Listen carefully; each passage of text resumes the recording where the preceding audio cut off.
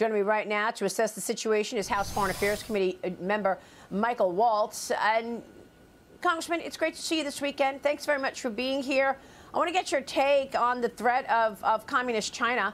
And you were among the first to really raise this issue. Is this administration doing enough about it? Well, Maria, they're taking some steps.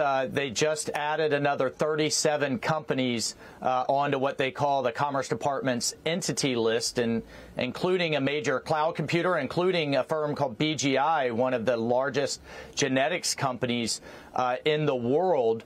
And they've had some restrictions on the Chinese semiconductor industry. However, their China policy is constantly at conflict with itself because you have those that see the national security and economic threat that it is, but then you have so many others, with John Kerry leading the charge, saying, no, we need it, we need a conciliatory approach. We can't be too firm because we need China's cooperation on climate change. And as long as the Biden administration is talking out of both sides of its mouth, the Chinese Communist Party will take advantage of that discord to advance their aims, which are absolutely to replace the United States as a global leader. And I am very pleased to see some Democrats finally getting on board with that reality. Well, what a joke that China is going to adhere to any rules around climate change. Is this not the biggest polluter of the world? No, it is. And in fact, the Chinese are opening more coal-fired power plants than us and the rest of the world combined. And the world's largest solar panel factory in Western China, staffed with forced slave labor, the solar power factory is powered by coal plants. So for everyone who feels sanctimonious driving around their Prius, needs to look themselves in the mirror for the human rights abuses that they're supporting and actually the emissions that they're supporting coming out of China. So we've got to wake up to that fact. They're taking advantage of it, number one. And then number two, Maria, we need to wake up as a country that they have entered into a Cold War with us. We need to start thinking about it and treating it that way. And the decoupling that so many people are afraid of is actually happening, but China's driving it because they want to create dependencies on them, from our pharmaceuticals to solar panels to on down the list. Yeah, you're absolutely right. I mean, nobody wants a war, but they've actually started one. Whether it's a soft war, an economic war, or what, it's the CCP starting this. And you look back, you look at the COVID-19, unleashed from a Wuhan lab, and then China's cover-up. You look at the surveillance balloons surveilling American, and then this fentanyl crisis. It's already there was also a big focus on the Hill this week, but Attorney General Merrick Garland seemed to ignore China's role in the fentanyl crisis. He testified that this epidemic was unleashed on purpose by the Mexican drug cartels. We also got this emotional testimony from a mother who lost her 2 sons to fentanyl poisoning. And then after that, you'll see President Biden's response to a question about it. Watch this. See, you talk about welcoming those crossing our border, seeking protection. You're welcoming drug dealers across our border. She was very specific recently, saying that a mom, a poor mother who lost 2 kids to fentanyl, that I killed her sons. Well, the interesting thing is that fentanyl they took came during the last administration.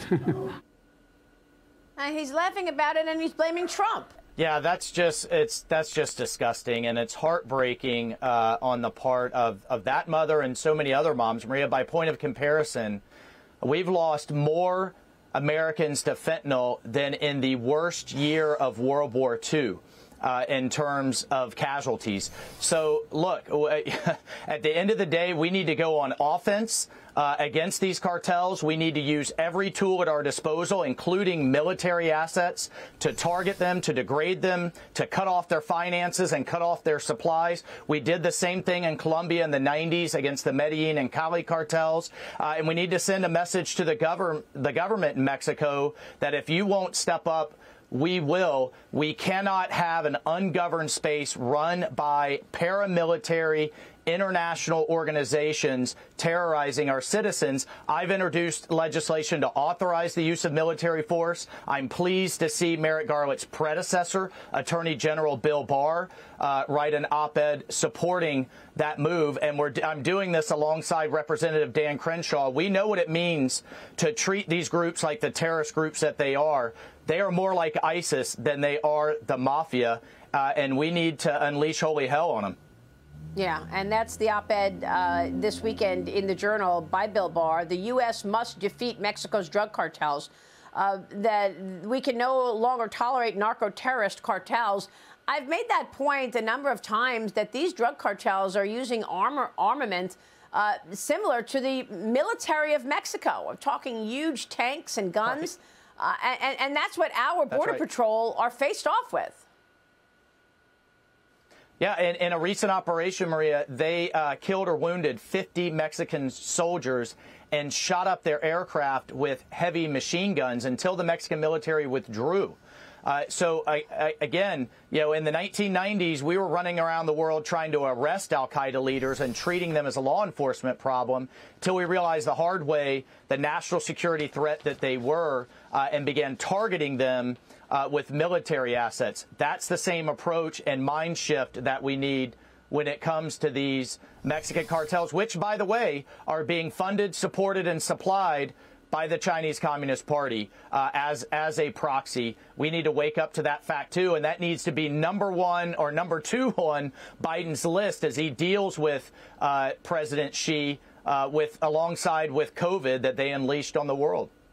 Yeah, China and the Mexican cartels, two items that this president is not responding to, certainly not aggressively. Congressman, thank you very much. We'll be watching your work on this. Mike Waltz joining us this morning in Florida. Thank you, sir.